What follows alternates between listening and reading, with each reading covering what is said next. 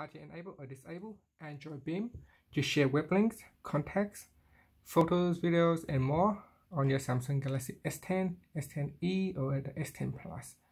So first tap on the home key at the bottom to go back to your home screen, then swipe down and tap on the settings icon. From here you want to tap on connections, then tap on NFC and payment, and in here tap on Android Beam to switch it on. Once it is switched on, we can share web pages and other things. So for example, if we want to share this web page link to another phone, let's say this one here, all we have to do is just tap on it like this, and then we tap on touch to beam, and on another phone you can see it will launch Facebook straight away right there. And you can do the same as for contacts or photos and other things as well, not just the web page link. There's other things that you can also share through Android Beams.